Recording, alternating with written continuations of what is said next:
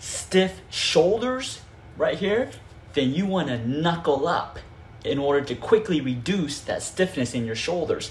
So stiffness, like I'm talking about the muscle, right, on both sides. It may affect your, range of motion in your neck, side to side, right? Or it might even give you headaches that go over your head, that just wrap around your neck, right? So you want to knuckle up. What does that mean? You want to go to your knuckles. You see, in between your knuckles, right? There's a space right here, right? You want to grab one finger, index finger, for one knuckle. Second space, in between the knuckles, right? Third, fourth, right there, right? And you can grab this pinky one right here. And you want to push. Let me see, you can push. See, my fingernails are getting white? You want to push on this area. And then push. It's going to feel sore. If your shoulders are stiff, this is going to feel super sore. So press on it and then move your neck, turn your neck, shrug your shoulders, right?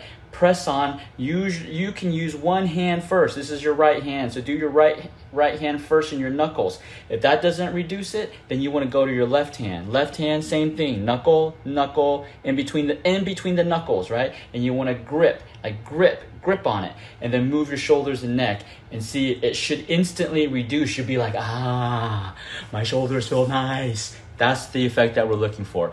Make sure you hit the follow button for more of these awesome biohacking tips, all right? Knuckle up.